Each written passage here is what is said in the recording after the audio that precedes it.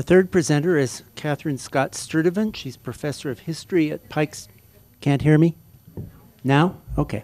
Katherine Scott Sturdevant, she's professor of history at Pikes Peak Community College, where she has been the lead American history teacher for about 25 years. She also teaches American Indian, Colorado, Women's, West, Southwest, and Pikes Peak regional history. Kathy works frequently with the Pikes Peak Library District and the Colorado Springs Pioneers Museum as a speaker. I have to read these things, Kathy, okay? You know, I can't say what, no. No, no, I'm not.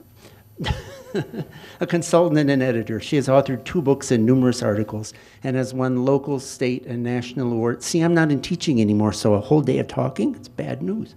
For teaching excellence, she has collaborated consistently on most of the PPLD Regional History Series books and symposia since they began, and she's my dear friend, Kathy.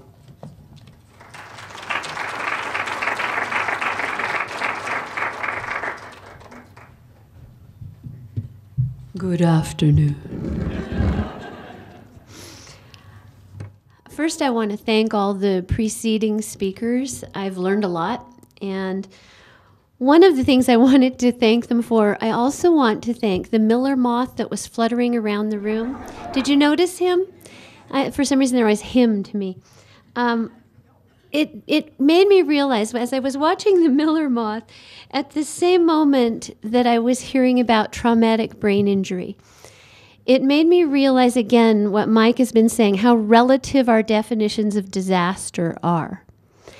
Because as Robin will recall, I had a student this semester for whom a disaster would be the attack of the miller moths.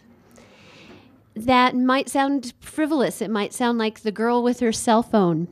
But this student had a legitimate reason to be very frightened of miller moths, which was that when she was young, her brother drove into the garage, which was a restored barn. It was full of miller moths. He opened the car window so they all flew in. He slammed the doors, locked her in the car as a joke, and left. And when she told me that, I suddenly understood why on our field trip to the Sand Creek National Historic Site, she was freaking out because she saw a couple of miller moths in the girls' outhouse. So I'm still proud of this, I bravely took them on. And it turned out that there were hundreds of them, just flocks of them in this bathroom. And I shook the trash can and everything to get them out of there. And one of our brave young male students came in with his cap to drive the rest out. Do you remember the story that was in the news? It was actually just a couple of days later about a young girl who had a terrible accident up at the north end of town because there was a miller moth in her car and she started to bat it or get afraid of it. I immediately texted my student and said, "That wasn't you, was it?" And she said, "No, but it helped teach her the lesson." And she then had a miller moth in her car and was able to drive all the way home. That was overcoming a disaster. On a much more serious note, I've had actually a lot of students with traumatic brain injury. And some of them have had great difficulty adjusting, and I couldn't partake longer in it because they couldn't stay in the class. They couldn't handle it, or they ended up just continuing to have problems and get help, I hope, mostly through Fort Carson.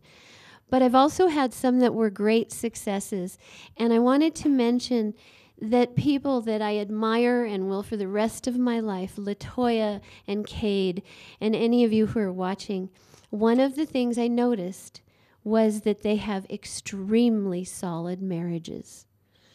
And so I think that's both part and maybe an effect of how you deal with traumatic brain injury. But I hope we all learned a lot from that. Thank you, Dave Phillips, especially for that very moving reading.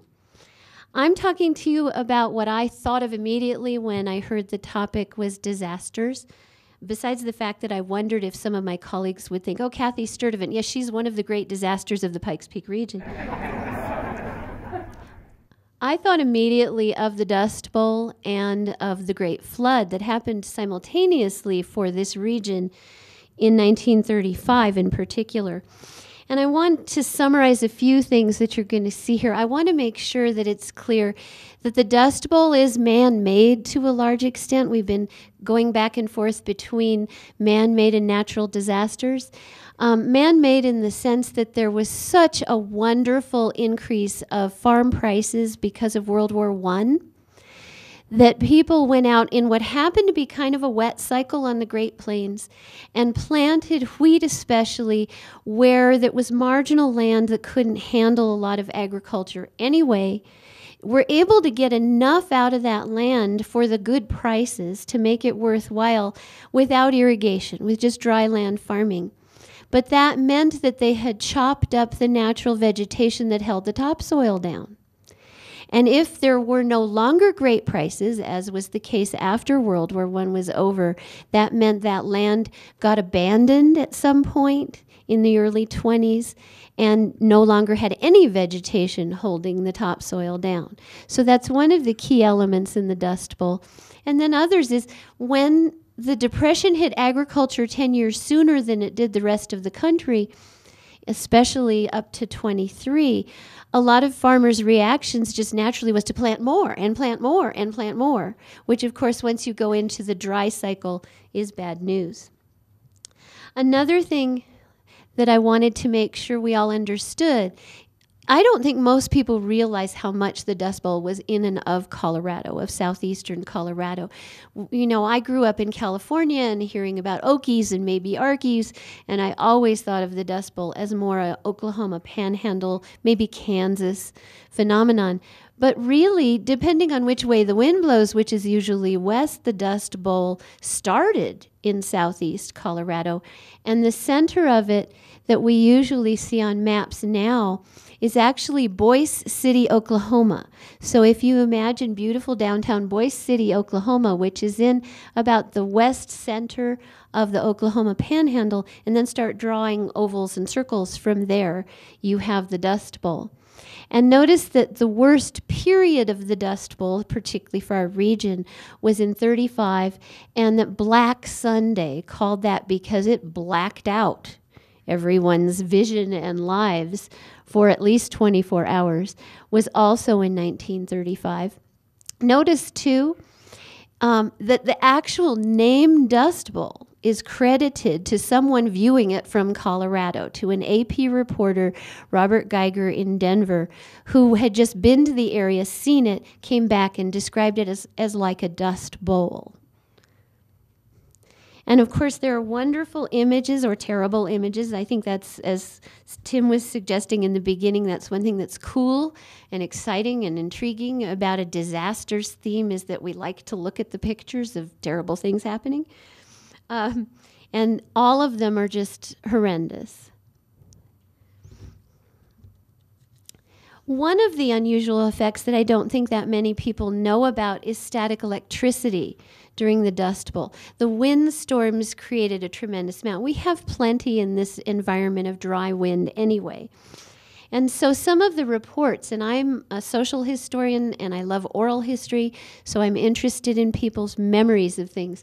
And some of the reports were about how people's cars were terribly damaged, or they would just stall out. What people in the Dust Bowl region of southeast Colorado learned to do was drag chains or wires on the bottoms of their cars to ground the cars so the cars wouldn't stall out. Or another thing was just human contact. You didn't walk up to each other and shake hands in the Dust Bowl. You didn't put your hand on a doorknob. You had a cloth between you and the doorknob. People even reported seeing rather amazing electrical phenomena, like a barbed wire fence suddenly sparking. Another thing to think about with the Dust Bowl was, of course, that the dust got in everything. The dust would black out everything for maybe a 24-hour period like Black Sunday, but even if it weren't that bad, it would be in your lungs, it would be in your face, it would be brushing and blowing off your clothing. It would come in no matter what wet towel or anything else you tried to plug the window with. It would be so bad that it would strip paint off of anything that was outdoors or indoors. It would be so bad that it would break windshields. It would be so bad that you had to drive on all the country roads, in particular, honking the horn the whole way. For all of you who didn't know which way you were going on the road, it would derail trains. This is a view from east of Denver. And what's happening here is the beginning of one of the dust storms. This is 1937. The north winds would pick up the topsoil as they blew north. The south winds would meet them and lift it up higher. The west winds would then carry it along. If it got high enough, like on Black Sunday, it actually went so far that the dust from the Central Plains was found on the decks of ships in the Atlantic Ocean. Dust and pneumonia. Dust and pneumonia was sort of a general term for any of the respiratory ailments that people got during the Dust Bowl. It was often a fine silica dust, and so you could get silicosis, like black lung, like coal miners got. You also got all kinds of respiratory diseases and eye infections. And by the way, I identify with this. I'm prone to some of those things anyway, but I have had the same tendency toward eye infection every year since the Hayman fire. It's interesting how these things happen. And of course, the Red Cross came along and built shelters and offered hospitals and tried masks. People tried Vaseline up their noses, but anything they could do did no good. In fact, the masks would immediately become just heavily laden with mud as you tried to breathe through it. One of the things that many people remember about the Dust Bowl, because people today that I would get to interview or hear from are people who were children then. One of the things that they remember is how they had to survive out there, just like during a blizzard. And one of the things that they would do is tie each other together with ropes or hang on to a rope. So one of the more popular descriptions is from Harold Rutherford, who wrote about how his teacher, if it got so dark and so bad a storm that the electricity went out and she knew it was going to be really bad, what she would have the children do, and I love this, I'm a teacher, I just think this is so cute. She would have them bring a rope, and they would put it in a circle on the floor of the classroom, tied at the two ends in a knot, so it's a circle of rope. All the children had to climb into the circle, grab the rope with both hands, then hold it up and go outside that way. And the circle of the rope would walk to each child's house to safely deliver that child home and then go on to the next and the next. Sometimes it was so bad that you would think they would drive, but that would be worse.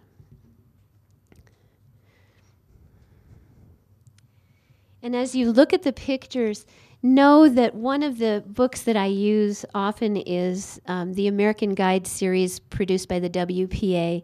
It's a wonderful 1930s, 1940s resource. And what they said about the folks they were interviewing in Colorado was, the wheat farmers of the ravaged Colorado plains are a hardy, stubborn breed. Most of them stayed on, believing that droughts come in cycles, which they do.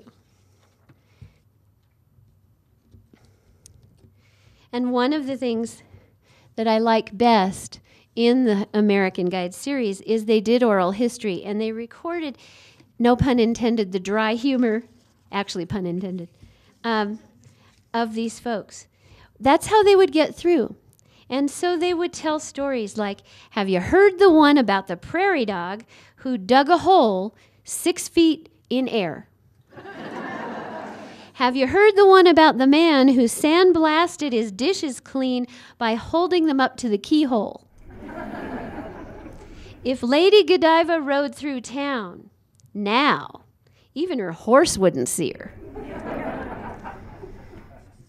Part of my farm blew off to Kansas yesterday, so I guess I'll have to pay taxes there too.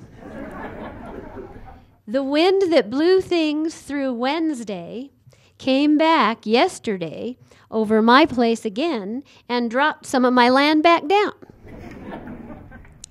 A drop of water fell on a man's face, and we had to revive him by throwing 2 buckets of sand in his face. Or this is the most poignant. Think it's going to rain? Hope so, Not for my sake, but for the children's sake. I've seen rain. Well, as if this weren't enough to deal with, in 1935, Colorado Springs had the flood that you've heard many people mention today, the Memorial Day flood. And by the way, that's the right Memorial Day, right? And many things happened. The weather, though, very strange. Nothing you've ever heard of, right? 2.34 inches in 1 hour. And that was downtown. Meanwhile, up north in the area of Monument, it hailed. It hailed so much that there were drifts of hail flowing down that were 8 feet deep. As this all flowed down Monument Creek flooded to the point that it was a 1/4 mile wide. It took out 3 bridges. Now, these would be the Rock Island Railroad Bridge, the Mesa Road Bridge, and the Colorado Avenue Bridge. It cost, here we go, John, where is he? Insurance, right? It cost an estimated $52 million as of 1999 estimates. I didn't do the math to figure out what today's would be. And as it goes, I just have some amazing pictures of it to share with you. Spruce Street. The superintendent's house, Uinta Street Bridge site. Look at that. West Colorado Avenue. And if you look closely, you can see the twin spires of the antlers in the background. And look at this. This is an estimated 32 feet deep at one of the bridges that was taken out. Damage at Spruce and Boulder. This is Platt. And this is Colorado Avenue. And this is probably one of the most famous pictures from the flood. This is at Monument Valley Park, where really all the beautiful features that had been constructed for the park were pretty much destroyed. Well, you heard John refer to some of the solutions. We had a CCC camp. The New Deal came in just about the right time to help Colorado Springs with this damage. So the Civilian Conservation Corps set up at Templeton Gap. Now, of course, what they're dealing with, as you heard from John, is the Templeton Gap floodplain, not the Monument one. We still get to deal with that. And this one always amuses me. It sort of looks like the whole CCC camp is one man.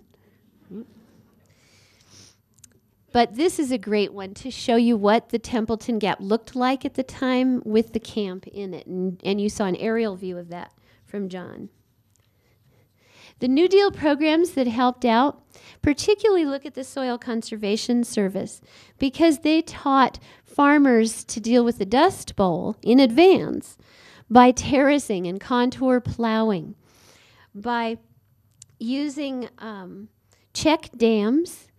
But one of the issues that you don't see there that I have to say is not really the New Deal's fault is that irrigation then became the solution that farmers went for. So if you go to the Dust Bowl region now or fly over it, you actually see a lot of green.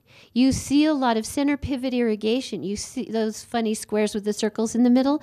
You see a lot of growing things. And the problem is, it is still the Dust Bowl. It is still the place where there isn't enough water to be doing that indefinitely. So there will be drought and shortages and serious problems. Subsidence, one of them. The New Deal also, it was the PWA who did a lot of the reconstructing. So things like reconstructing some things at Glen Eyrie or Garden of the Gods or Shook's Run or the hydroelectric power plant all came from the PWA. The NYA, the National Youth Administration, set up a camp in, I'm trying to see your sign, Nancy, set up a camp in Black Forest. And I love this one. They naturally picked Black Forest for the camp that would house tubercular people. But the NYA also was part of sort of an effort to have a female version of the CCC. The only problem with that is that The female camps sometimes did the laundry for the male camps. That one gets me. Please. One of the things that also comes out of the New Deal, though, is the writing project I told you is such a wonderful resource, and especially restoring Monument Valley Park, so that we did get some restoration, although obviously the Monument Creek is still an issue. Now, the big question that you've been hearing lots of us refer to, these things won't ever happen again, will they? Right? For example, dust storms. Dust storms don't threaten Colorado. Well, believe it or not, we are currently being deluged by one from Asia. There is a serious kind of dust storm that develops in Asia that is now dropping dark dust on the mountains of Colorado, which not only discolors it, which actually hurts the ski industry, but it causes an earlier melt, which means the water just comes down, overflows out of reservoirs, and we're going to have lots of lawsuits from towns that aren't getting the water that they need. Or how about what happened in Phoenix? Do you remember hearing about that? And doesn't it look a lot like the Dustbowl pictures? It's still possible, particularly if we have a bad drought and the irrigation is too expensive to continue. We've seen that happen in Southern California. Would floods ever happen here again? Well, emergency management experts say, Colorado Springs' say, that the most likely kind of disaster that would affect a lot of people and cause a lot of damage in Colorado Springs is major flooding. So, my suggestion is we learn. That's the hand of one of my students. We learn to give Mother Nature the respect she deserves, as we've all been saying in one way and another today, to prepare, to learn from history. I heard the word empathy used, interestingly, today, because not only should we empathize with the people of the past who underwent all the disasters that we've been talking about, and with each other when my house didn't have it as bad as your house did, but I heard about TBI taking away the ability to empathize and helping to cause these terrible things that happened for some of the veterans. And that made me realize again how important empathy is. And for me, in terms of Dust Bowl and flood, empathy often means, and I'm using a phrase that maybe is religiously grandiose, but I often think, there but for the grace of God go I, that if it's happening to someone else, I need to realize tomorrow it could happen to me. And so let's look to the people we've been talking about today in all these situations and thank them and take those survivors as role models. Thanks very much.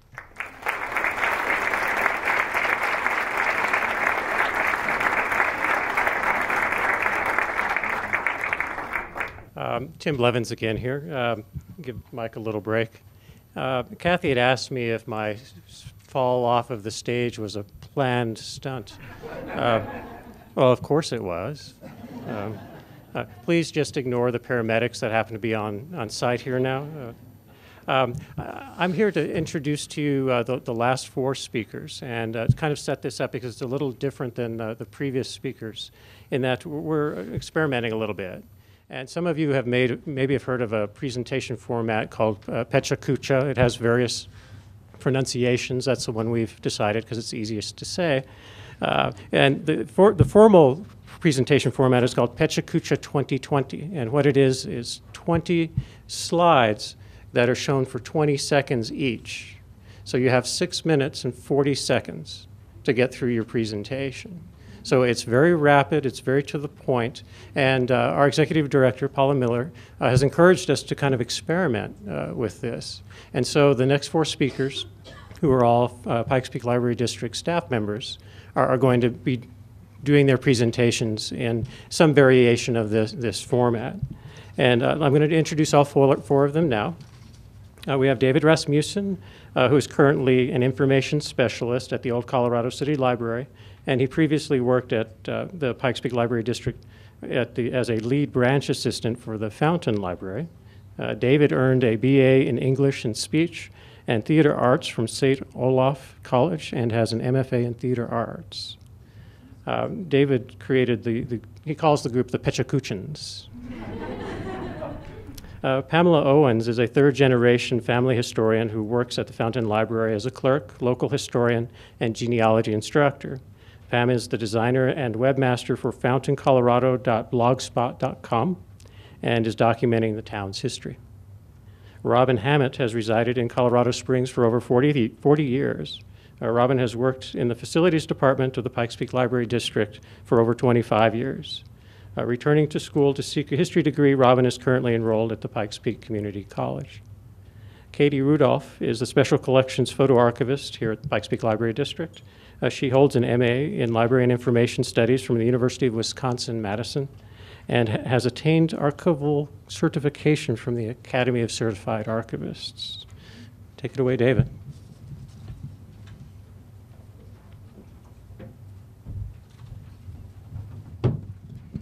I have to remember to take a deep breath now because I don't get to breathe again for the next 6 minutes and 40 seconds. So here we go. Okay. More and more technology gone wrong, accidentally or intentionally, is becoming a devastating cause of human tragedy and disaster. It seems as long as we have progress, we'll suffer occasionally because of it. In 1888 in Fountain, Colorado, this cost was felt close to home. And in this case, not only was there mayhem in the history, there was also an unsolved mystery. Fountain, Colorado was first settled in the early 1860s, over a decade before Colorado Springs. Yet it was the coming of the Denver and Rio Grande, Atchison, Topeka, and Santa Fe, as well as other railroads, that made it prosper as a ranching and agricultural community. Well, all of this went dreadfully wrong in the early morning hours of May 14th, 1888. We arrived at Colorado Springs about 2 in the morning. We left cars below the Denver and Rio Grande crossing to unload stock. I remember seeing the light in the caboose 10 minutes after I left the cars. When we were unloading the second stock car, a bum came up to me and said, "Where's the way car?" I looked back, and I could not see the cars. The cars were all heavily loaded. The car next to the caboose was a tank loaded with naphtha. Then came a car of household goods, then a car loaded with 25,550 pounds of giant powder, and last a car of sewer pipe. We took the front end of the train and started down the track to overtake the cars. When we heard the explosion, I knew they had collided with the number 7 in Fountain. It was the shrill blast of the early morning Atchison, Topeka, and Santa Fe passenger engine that aroused the inhabitants of the little town of Fountain and brought my uncle and myself scrambling out of bed and for our clothes. We hardly got to our feet when an awful crash occurred and brought us to the realization that there'd been an awful wreck. The heavens seemed to be ablaze. As we came closer, we saw the very earth seemed to be a seething lake of fire. The night operator came rushing out of the depot and yelled, "Look out for powder! One of those cars is loaded with giant powder!" The awful boom came, and everything for me went dark. I didn't hear any noise. Everything just seemed to end, and everything was no more. The next thing I knew, I came to and I was pinned down, and that was not the worst of it. I realized that the immense pile of wreckage that I was under was a fire. I was held fast like a man being burned at the stake. I could scarcely hear above the roar of the flames and the screams of the women and the calling of the men, and could feel the awful heat of those flames that were now only a few feet away. I reached above my head with my hands. They came in contact with a pillar.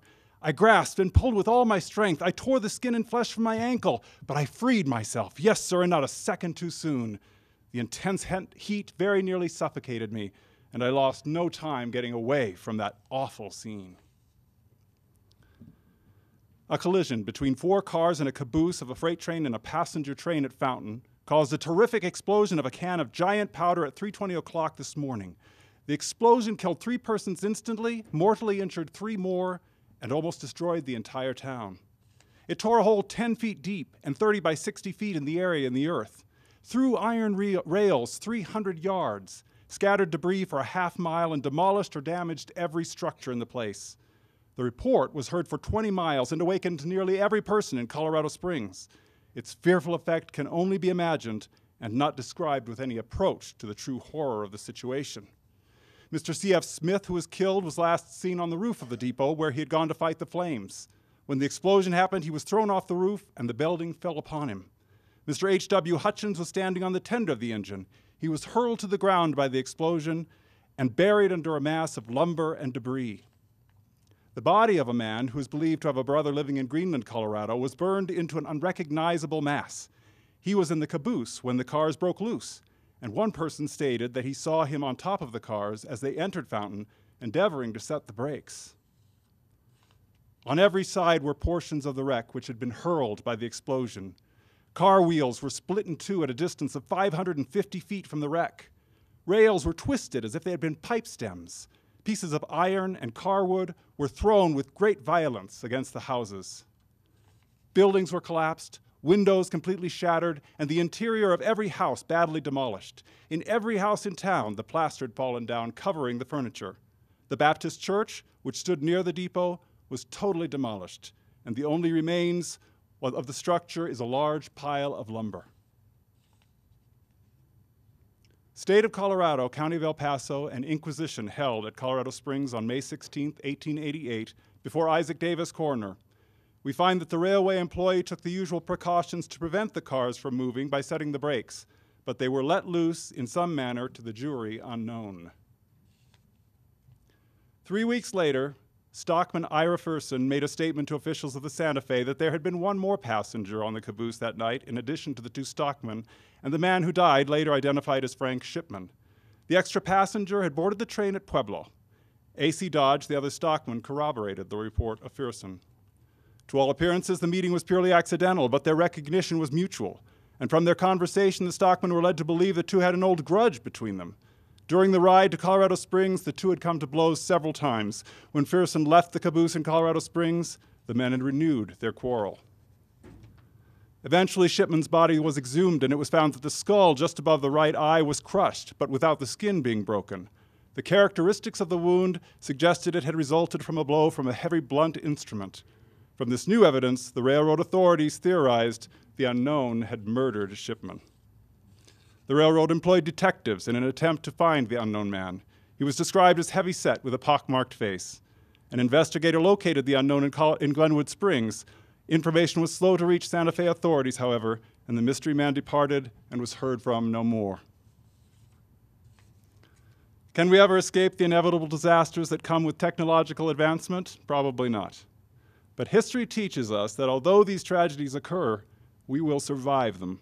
And while they may be the device of humanity's worst villains, often they manifest what is otherwise most heroic in human nature.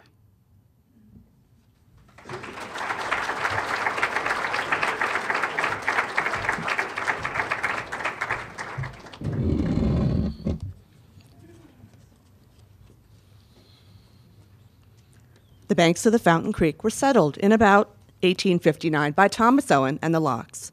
An old trail follows the creek, and the Terrells established a stagecoach station there in the mid-1860s.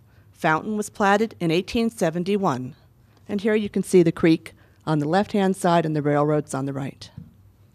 The Imes family settled on homestead land on the west bank of the Fountain Creek in the 1860s, and when Mary passed away in 1871, she was buried on the family land.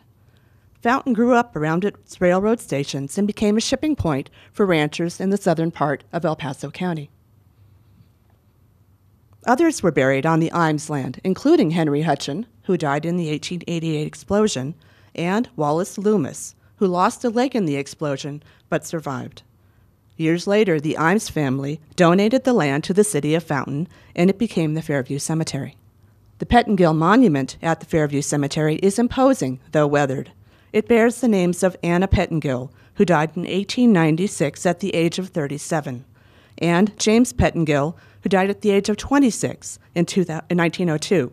Although not usually considered disasters, the death of a family member at a young age was certainly viewed as a personal tragedy.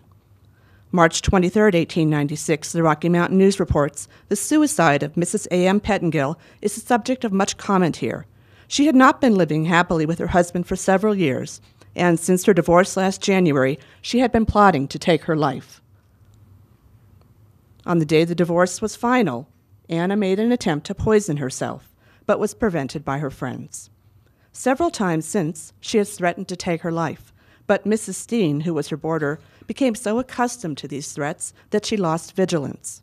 While Mrs. Steen was away, the desperate woman took her life. March 26, Coroner Marlowe left for Fountain today to investigate the death of Mrs. Pettingill, who was at first supposed to have committed suicide. But the newspaper said there are some mysterious circumstances concerning the death. March 27th. Coroner Marlowe held an inquest at the graveyard over the body of Mrs. Pettingill, who committed suicide there last Saturday. After a thorough examination of the witnesses, the jury reached the following verdict. Anna died of arsenic poisoning by her own hands.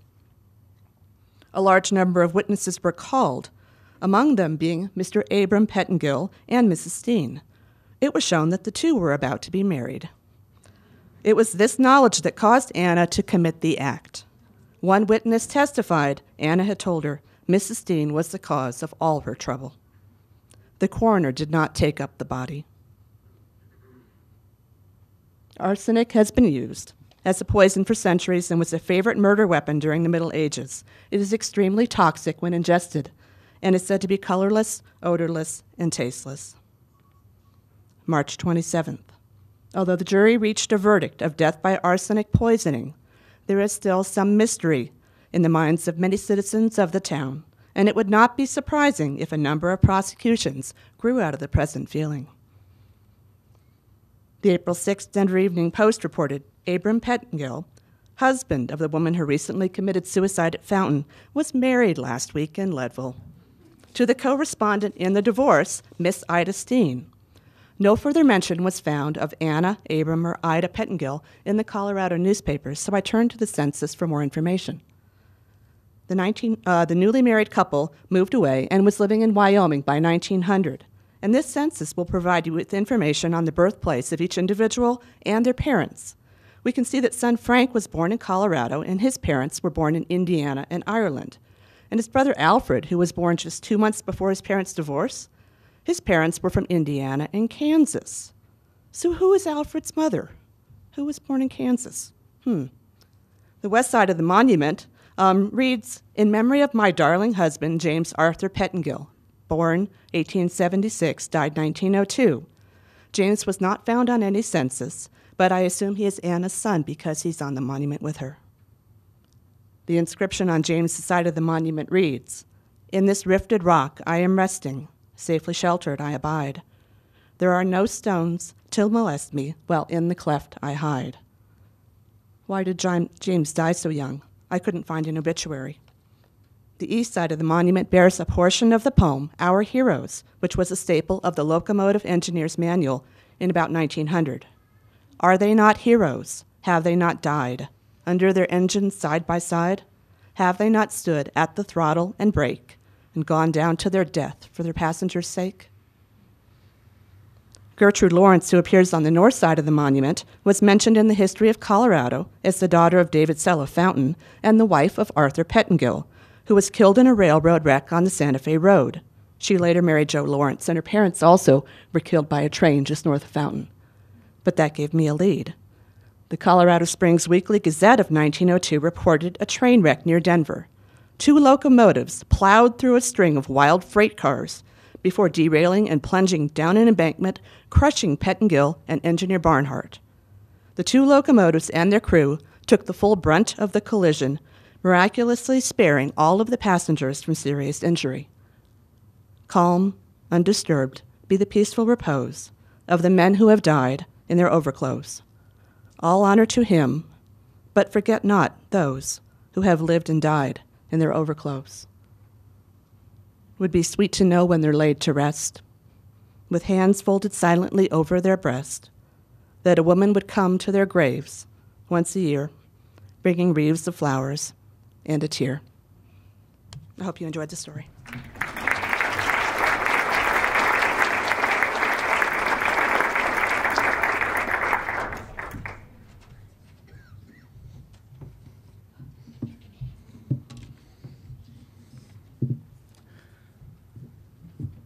The Antlers Hotel was the dream child of General William Jackson Palmer, and for Kathy's benefit, our father who art in the intersection. It was General Palmer, along with Dr. William Bell, Dr. S.E. Solly, and William Jackson, got together and decided to build this resort hotel. It opened in 1883 at the cost of just shy of $3 million in today's funds. Palmer put up a majority of that money as well as the 4 acres it stood on. It boasted 75 rooms, a 4-room bridal suite, billiard and music rooms, central steam heat, gas lighting, and a hydraulic elevator. In 1890, it was expanded to the south and nearly doubled in size. Calamity would come on October 1st, 1898, at 2:30 in the afternoon. At the Denver and Rio Grande Freight Depot at South Sierra Madre, a fire started under the south freight platform in a pile of trash and blown in tumbleweeds. It soon engulfed the building and soon engulfed railroad cars nearby.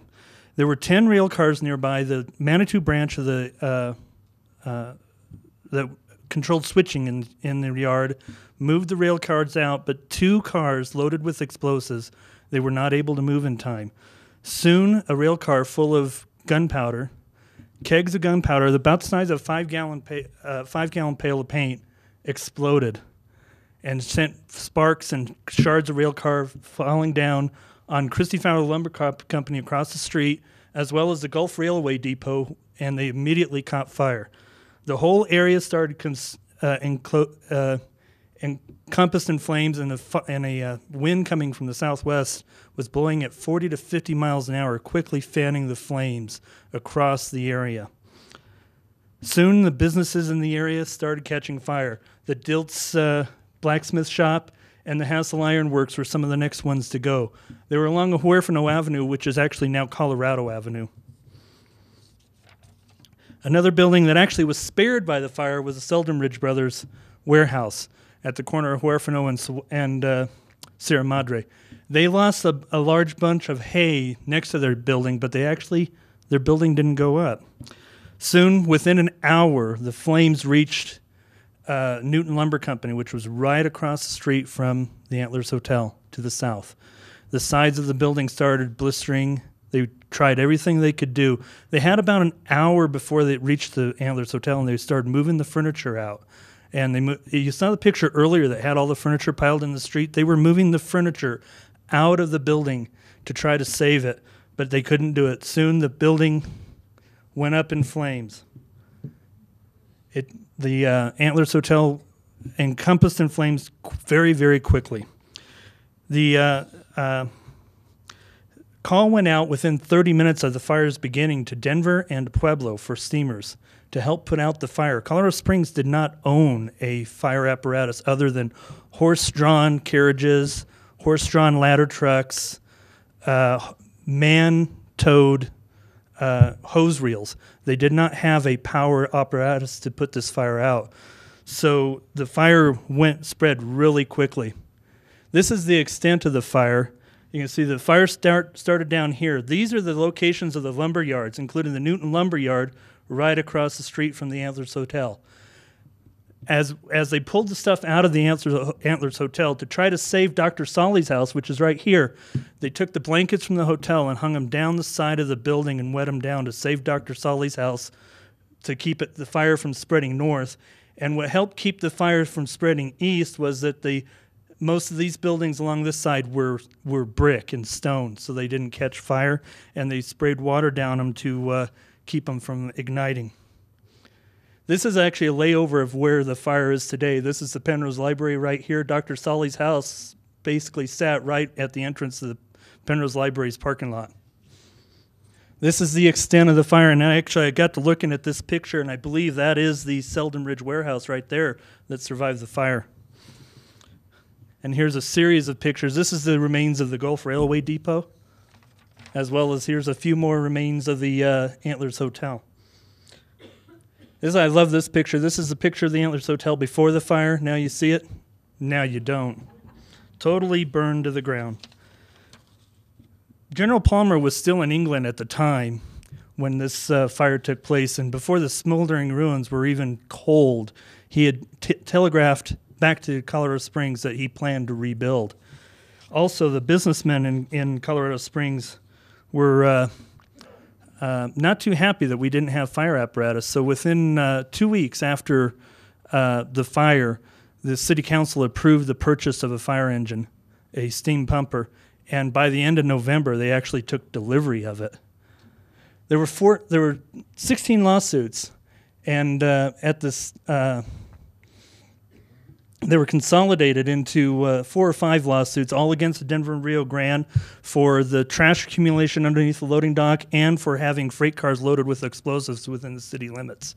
They were settled for $1.2 million, and I love the fact of the $250,000 in lawyers' fees in today's money. This is the steam pumper that they purchased in the November of that year.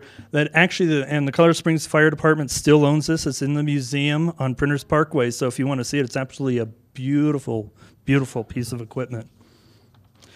And like I say, General Palmer vowed to rebuild before the embers were even started. And then shortly later, construction started on the new Antlers Hotel that opened in 1903. Thank you.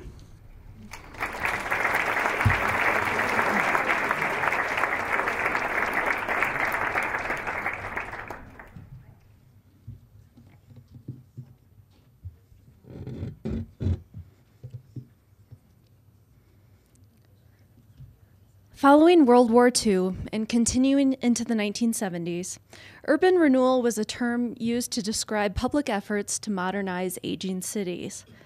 The Colorado Urban Renewal Law of 1958 established a program of land purchase and demolition in blighted urban areas. It also allowed for towns and cities to establish urban renewal authority boards. Colorado Springs didn't establish an urban renewal authority until 1970, but many historic buildings were razed during the 1960s in the spirit of modernization. Nearly 50 years have passed since many of these demolitions, and today's downtown landscape prompts the question, was what we gained worth what we lost? The Helen Hunt Jackson home at 228 East Kiowa Street was completed in 1873 by Winfield Scott Stratton. William Sharpless Jackson and his wife, writer Helen Hunt Jackson, lived in the home. Initially, the home faced Weber Street, but Helen insisted it be lifted and turned to face the southwest towards her beloved Cheyenne Mountain. In 1961, the city purchased the home as a site for a police building. Before its demolition, four rooms were preserved by the Pioneers Museum, and the home was torn down in just 3.5 hours in October 1961. The Alta Vista Hotel opened as a boarding house at 118 North Cascade Avenue in 1889. It featured steam heat, a freight elevator, and gas and electric lights. Most famously, Nikola Tesla stayed here in 1899 and 1900 while he was conducting experiments. Owner H. Hoyt Stevens eventually retired and leased the hotel to other firms. But in 1934, at the age of 84, he remodeled and reopened the hotel. In March 1963, all but the first floor of the hotel was raised, and by the early 1970s, it was completely demolished to make way for an office building. General William Jackson Palmer opened the Antlers Hotel in 1883, naming it for a large collection of deer and elk trophies. Centrally located on Cascade Avenue, the hotel had a hydraulic elevator, central steam heating, and gas lighting, which gave it notoriety as a luxurious establishment. After the Antlers was destroyed by the fire in 1898, General Palmer pledged to rebuild the hotel. Frederick Sterner, an architect known for his work on the Greenbrier Hotel in West Virginia, was hired to design a hotel in an Italian Renaissance style, complete with decorative iron balconies and a piazza. The hotel featured an Italian marble staircase, terrace, sun parlor, barbershop, billiards room, and grand ballroom. The 230 guest rooms had custom English wallpaper, mahogany furniture, temperature control units, and telephones. The hotel opened in 1901 and operated until September 20th, 1964. The hotel was purchased by the El Pomar Investment Company to make way for Antlers Plaza, a modern downtown business complex. Hotel furnishings, windows, light fixtures, and even toilets were removed and sold. On October 8th, 1964, the last portion of the hotel was demolished, and the Antlers Plaza Hotel opened in its place in March 1967. In 1909, C.B. Adams and Albert Markscheffel opened the Markscheffel Motor Company at 122 North Cascade Avenue. In 1914, they bought land on the corner of East Kiowa and North Cascade, the former site of the Count James Portales home. They made plans for a large auto repair and sales complex. By 1916, the Markscheffel Motor Company boasted the largest floor space of any garage in the country. The Spanish-style structure was built of concrete, and its exterior featured 3 half-size ceramic replicas of 1914 Cadillacs made by the Denver Mantle and Tile Company. Inside, the garage was equipped with a showroom for 6 cars, a cigar sales room, a 12,000-gallon gasoline tank, tire cellar, and machine shop. It also held offices, an opulent women's restroom, and a men's recreation room. In 1966, the Markscheffel building was torn down to make way for the new Penrose Public Library. In 1970, the Colorado Springs Urban Renewal Effort, or CURE, became certified by the U.S. Department of Housing and Urban Development. By 1972, City Council named urban renewal at the top of their priority list, and they approved a controversial redevelopment project called the Alamo Plaza Urban Renewal Project in a 4-block business section of downtown. Proponents of the project saw it as an opportunity to bring parking, retail, and office space to an area that had a pretty seedy reputation at the time. Many business owners opposed the plan because it would demolish instead of rehabilitate buildings and relocate businesses. The Alamo Plaza project was made a ballot issue in the April 1973 election, and voters approved the project. Gold mining millionaire James Ferguson Burns hired local architects Douglas and Hetherington to design a state-of-the-art theater for the city of Colorado Springs. The Burns Theater was engineered for superior acoustical and visual clarity, with sweeping balconies supported by outside walls instead of pillars. The stage was framed by neoclassical sculptures and red velvet drapes. An electrical panel controlled lighting and backdrops. Hand-painted Italian murals adorned the ceiling. Floors, pillars, and staircases were made of polished Italian marble, and lavatory fixtures were crafted in burnished brass. The theater opened on May 8, 1912. In 1927, it was converted to a movie house, and in 1933, it was renamed the Chief Theater. In October 1972, the theater's landlord, the Exchange National Bank, declared the building hazardous and closed it on Halloween.